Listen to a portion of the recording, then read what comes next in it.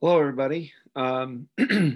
This is a recording for the parent preview night. So I'm just going to give you a sense of the middle school, and hopefully, when I'm done here, you'll have a real good sense of just how amazing our middle school is.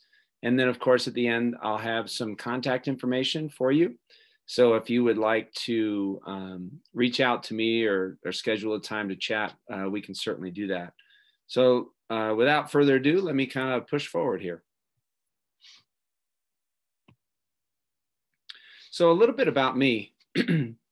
I've been married 28 years and over 28 years. And my wife, Nicole, is a high school principal in a large public school district here in town.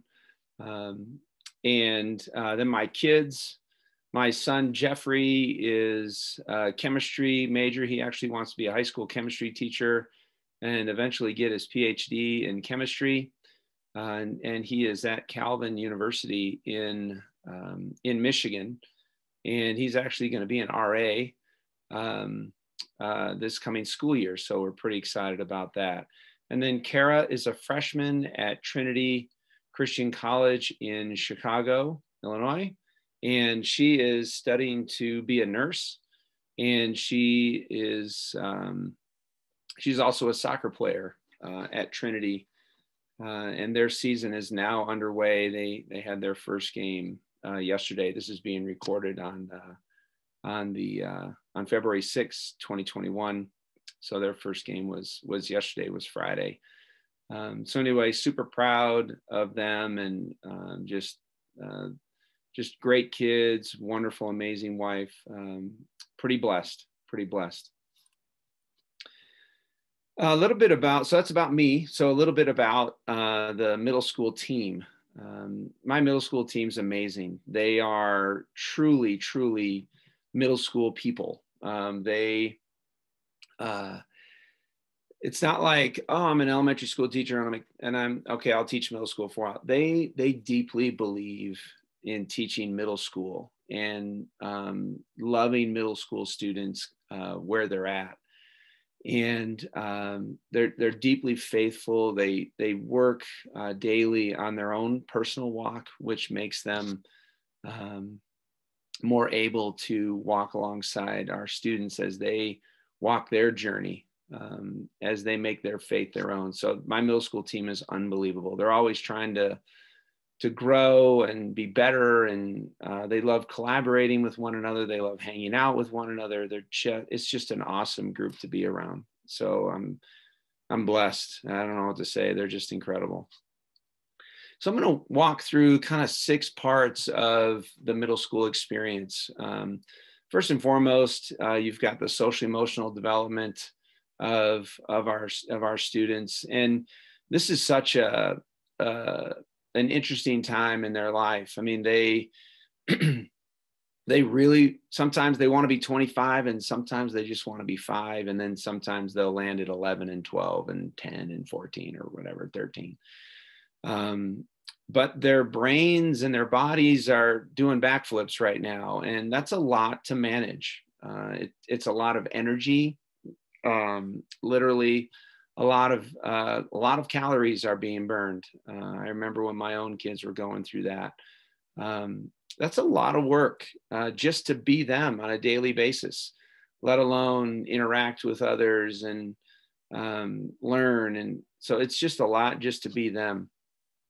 And right now their frontal lobe, right up in here, they're the CEO of the brain is kind of still in development, and they're all at different phases. The limbic system is still developing, and they are truly ruled by their impulses. Their peer pressure is a big deal because their friends are becoming more and more important in their life. And then their emotions are right at the surface of their skin. They either can laugh or cry or be mad at any second, and sometimes all 3 within 5 minutes of each other. And so helping them manage that is one of our greatest challenges as well. A lot of the times they tend to overthink um, about what others think about them. So they might take a look the wrong way or a comment the wrong way. They just tend to overthink it and they perseverate on it. And so that can be really difficult too for them. So trying to help them manage that is something that we work really hard at as well. So again, that part of managing and interpreting social situations can be really difficult. They'll misread maybe what a teacher says or what a parent or guardian says. They'll get angry for no apparent reason, at least in our mind, for no apparent reason. For them, it makes total sense. And again, they misunderstand their peers. They might get a little anxious in a social situation, especially if you're new to a friendship group, or you're new to Denver Christian, or if you're not new to Denver Christian. It can be really difficult. And then, of course, all that sort of can kind of filter up to the top, and then they cry. They get emotional, and so then they're vulnerable, right? And so trying to manage that and help them with that. But that's a lot of the times where the connections can be made is when they're at their most vulnerable. They're open to saying, boy, what can I do to improve on this or be better or learn from that? So anyway, it's not necessarily a bad thing, even though in the moment it feels really challenging. And then, of course, the cognitive development, right? We're a school. We need to learn, and we need to be prepared for the future in that piece. So right there, that picture, these students are working on some research papers. Those are 8th graders, and that's a lot of work. We ask them to write, and Mrs. Naylor pushes them really hard to write. And Mrs. Robertson in 6th grade is building that foundation so that when they hit 8th grade, they can write even better. And then our high school really has a high demand in writing. And I know that my 2 kids, they can flat out write. They can express themselves, whether my son is writing a chemistry paper or my daughter's reflecting in one of her religion classes in college. I know that my kids can write.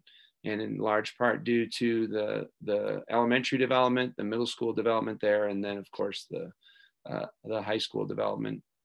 So a couple of things that are a little bit different about, we change classes. So in elementary school, you might have 1 or 2 teachers. In the middle school, you'll have more than that. You'll have kind of a specialist for each core, including Spanish. And then the specials, we push the kids through each special. We believe in that whole child piece. And we believe that PE and art and band, music and STEM, those are just as important as English, science, social studies, and math. No question about it. It all kind of, it's that whole brain, that whole child that develops that whole kid. And the 6th grade all the way up, we have an 8th grader right now taking Algebra 2. They actually are online.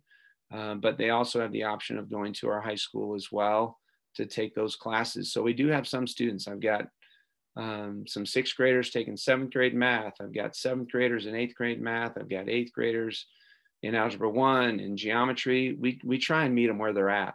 And so that's really important.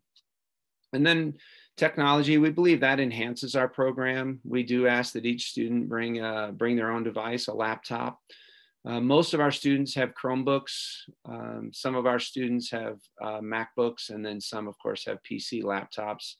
And the range is from A to Z in terms of the cost. We don't need a really expensive device at all. We need the students to get into the Chrome browser for the most part. And then within that, we can do a lot of work. We're a Google school. And then if we need to do a lot of heavy lifting, we can provide some extra machines for that. And then cell phones, we don't allow the students to use their cell phones during the day. They use them before school when they arrive, and frankly, immediately when the last bell rings, they're on their phones. We just don't use them. We have a couple of classes. Like one of our elective online classes is a photography class. So in that case, our students use their phones for that, for a camera. But for the most part, we don't use those. And then we also support our students and enrich our students using our learning labs. We have a literacy lab and a math lab. The math lab is both for enrichment and support.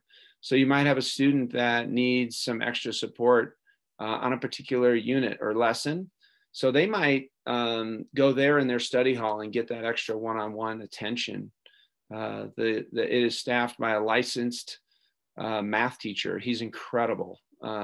He's patient. He's very, very bright. He's very, very great.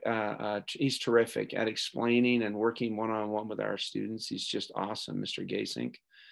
And then literacy lab, Mrs. Wanders works with our students, does some independent book talks, but works with our teachers on research papers. But if you just need a little bit of extra time spent going over a research paper, she also helps our high school students with like their college essays and stuff. So she is terrific. And then we provide some different opportunities to celebrate learning. COVID, a lot of this stuff is shut down, but Math Olympiad, speech and debate, and spelling bee just basically didn't happen. And then the National Junior Honor Society, we're kind of working to try and figure out where that fits in our program too. But in non-COVID years, we do have those spelling bees, the Math Olympiads, and the speech and debate. And we're looking to put the speech and debate inside our elective program and provide a little bit more opportunity for our students there. Faith formation, of course, one of our pillars. We're a Christian school. We deeply believe in that. So this is certainly one of our pillars. So in an effort to be even better in this particular pillar, we spent a year ago, we spent some time researching this program called Teaching for Transformation. We've been a school over 100 years, and we've done teaching and learning with faith integration really, really well. But what we wanted to do was, how can we make it better? And so what we did was research this program. 100 plus schools are using this program. And basically what it does is it provides some consistency all the way up, preschool through 12th grade. And it causes our teachers to really dive in and say, what do I want my students to know 25 years from now, remember 25 years ago about their experience in my classroom. So it provides some consistent language from preschool to kindergarten to first grade, all the way up through elementary, middle, and high. And that consistency around faith formation will help the students, especially as they enter middle school, make that faith their own. And then really that just blossoms through high school, but it provides that real nice vertical alignment consistency through their experience at Denver Christian. So we're really looking forward to seeing what that does. Right now, what we're doing is we've got some early adopters working on it. So there's about 15 of our elementary, middle, and high, so 15 total. And then our administrators, me included, are working through this first year of training. And then come the fall of 2021, this year, all of our staff is going to walk through this training. So we've got some extra professional development days for the 21-22 school year. So we're really looking forward to seeing how that kind of just takes on that consistency and builds on that consistency. Really excited about that. Other ways that we develop faith formation is through trips and service. So our 6th graders go to the Great Sand Dunes. Our 7th graders go to Camp Idrahaji up in the mountains. And that's the Wednesday, Thursday, Friday. Both those trips are the Wednesday, Thursday, Friday prior to Labor Day weekend. And then our 8th graders are this spring. It's typically a fall trip, but this because of COVID, we're doing it in the spring. The Black Hills, we're going in April this year, but typically we're going to make that a fall trip. And then we do different service projects, leaf raking. This year we raked about 92 lawns in one day for those that can't do it. And then we just do different stuff through our Explorer program, which will turn into an electives program And then we're TAs, we're teachers assistants in our elementary building, not this year because of COVID. So we send about 20 students a week downstairs to be teachers assistants and be the hands and feet of Jesus for our preschoolers, and with small groups, or cut out letters for our third grade teachers, or whatever. But it's a neat, enriching experience. And then, of course, physical development. We celebrate that God created our bodies to move. And we believe, of course, in physical education, but also sports. We believe in that. Our body was created to move. And so we try and provide as many opportunities to do that as possible. One of the ways that we do that is through our athletic program. So sports starts with our sixth graders, so that you can see the sports there. It's a great program. Our philosophy is we're not developing, our purpose is not to develop Division I athletes. That's not our purpose at all. Our purpose is to provide an opportunity for our students to participate in an athletics program and try something new and different. Using my own kids as an example, my daughter, at the same time she was playing middle school soccer, she spent a year with the U.S. national training program. It was a 9-month tryout. 300, 400 kids started the tryouts, and she made it to the final 22. But she wanted to play for her team, her school. And so at the same time she's playing at this high level, she also played for her middle school. And to play for your school, to have Denver Christian across your jersey and representing your school, and seeing your classmates on game day and having them wish you good luck, and having them come to your games and cheering you on. I mean, that's incredible. It's absolutely incredible. And so having that opportunity to do that is awesome. And then on the flip side, she probably had a teammate where that was that person's very first soccer game ever. So what a great opportunity for my daughter to kind of shepherd them along and lead and encourage. And same with volleyball and basketball. My son he's a pretty good basketball player. He's voted All-State, Coaches Association All-State team. And so, but he was on the same court as players they had never played before in their life. And so again, what a great opportunity for him to kind of bring that along. And then the golf program, my son just took up golf because it was available, and he had no idea what he was doing, but he wanted to try it. And he ended up playing all through high school and had an unbelievable experience. And then he also tried track. I think as a sixth grader, he's like, I want to do track, Dad. Awesome, let's do it. So he did track.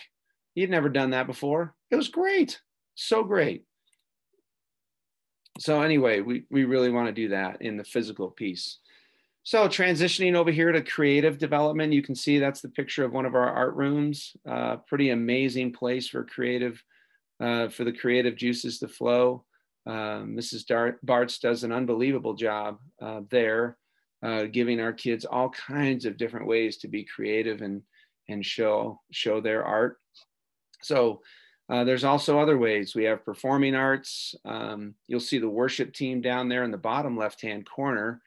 That's such a popular thing. We can't do it this year because we can't meet in chapel in our big groups, but that's a popular place to be. And so in fact, our worship band was so big that we had to break it up into multiple bands. So they kind of rotated through, and one of the electives is choir. So if kids want to sing, but we do require the kids to take a music, so they can take general music, band, or choir.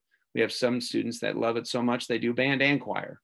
So we provide that space. And the drama, we provide that. So right now, as at this recording, we are starting a Shakespeare club, after school Shakespeare club that'll culminate into recording something for the Shakespeare Festival in Denver at the end of April. Non-COVID year, we'd actually go to the Shakespeare Festival. We can't do that, so it'll be a recording, but what an awesome experience. Another way that the kids can share and be creative, and also kind of tie into the physical development is we have a couple of after school fencing clubs, which is really cool.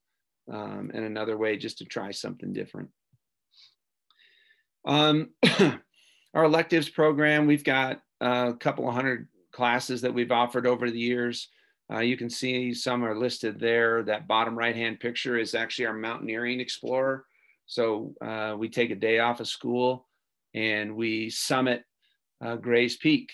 And so we've done that every year. COVID, we didn't do that this year, but we'll certainly do it hopefully this fall of 21. So again, all different kinds of ways. We've done sign language and journals and chess and fly fishing, sports, computer coding, all different kinds of things for the kids to express their creativity.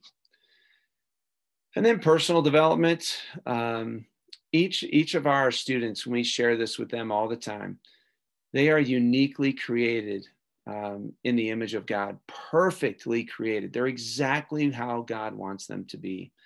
Otherwise, they would be different. But this is how God wants them to be. And so we try and provide them ways to think about just their personal. What do I want to do when I grow up? How do I want to grow in this area? What are my strengths? What are my weaknesses? How do I grow both? And so we provide as much opportunity for them to be different and express their differences as much as possible. So communication, here's some different ways that we communicate with you, and you with me, and you with us. You'll see in that upper left-hand corner, that larger picture, it says seek, pursue, embrace, honor. That's actually a screenshot of our website. That is updated every weekend. It's got all kinds of things. It's got a link, if you're new to Denver Christian Middle School, Canvas, which is our learning management system. It has links to our different activities, bell schedule, dining, Grateful Plate. Obviously, the bottom left hand is Gmail. And then the upper right-hand corner, we do kind of morning devotions, the Monday morning message on every Monday. The link is connected to that website. I encourage you to watch that video that I make every morning. Our students watch that video every Monday morning. It's kind of a synopsis of what's coming at them for the week, some reminders about the calendar, who's on our opportunity to serve, the OTS team, which does our dining hall cleanup crew. And then the remind, each grade level has their own remind group that I put you in. We send links out, important links out, quotes, encouraging moments, encouraging things. Every once in a while, I send out a picture, but you'll be asked to join that remind group for your particular grade level. So anyway, those are just the communication pieces that we use to keep you informed, because we believe deeply in that kind of two-way communication. And then let me just pause here. This is the Great Sand Dunes trip. I just wanted to give you some sense of what this trip will look like. It's missing the date here. I apologize for that. It's September 1 this year. And so September 1. So we'll leave from Denver Christian and we'll camp at Pinion Flats Campground. We'll have a campfire, and it's a great first day. And then that second day, we're going to be in the national park, hiking, sandboarding on the dunes in the morning, have lunch right there, and then we'll go to Zapata Falls and hike, some reflection time there. It's beautiful. If you've never been there, I highly recommend it. It's incredible. And then again, we'll have that campfire time, some reflection, some devotional time. And then that third day, we'll get up, have some breakfast, service project, and then head back to school. And we arrive right around Carline, maybe a little bit later. Depends on traffic on the way back up from there. It's a bit of a drive, but it's incredible. It's a great trip, especially when you're blending either fifth grade groups together that are currently at DC or new students, and just bringing them all together. And it's such a great way to spend time together and get to know each other right out of the gate. It's awesome. So that's my contact information. You'll see my email there, my phone number, it's my office number. And at the bottom there is a link it connects to my calendar, so you can book a time with me. So rather than us spending 4 or 5 emails, does this work? How about 10:30 Thursday? No, I'm booked there. But you know, that kind of thing. You just go on there and you'll find a window of opportunity there to connect. It automatically sends me an email, hits my calendar. Then if all of a sudden something falls through or I've got to reschedule, I'll reach out to you and we'll do that. Right now I'm doing them in Zoom, and not in person. So I prefer that. I actually even prefer Zoom over phone, just so we can kind of look at each other. I'm really finding that that's been a great way to connect. If you're new to Denver Christian, you're still exploring Denver Christian, these are our 2 amazing admissions folks, Mrs. Johnson and Mrs. DeBoer there. So if you're exploring Denver Christian, please, reach out to them. You'll see the website at the bottom there. That gives you a little more detail on the admissions process. If you've not shadowed with us, I highly recommend that. And again, that goes through our admissions department with Mrs. Johnson and Mrs. DeBoer. They'll schedule those. But also, even if you haven't had a tour, it is scheduled through that. Those are not scheduled through me, because the Mrs. DeBoer and Mrs. Johnson kind of lead those. So anyway, I hope that gives you some sense of the amazing place that is Denver Christian Middle School. It's an unbelievable place. And we love walking alongside your students as they journey through what can be a little bit of a challenging time. Doesn't have to be. It can be a lot of celebration too. So anyway, thank you for taking the time to watch this video, and God bless. And I look forward to seeing you down the road.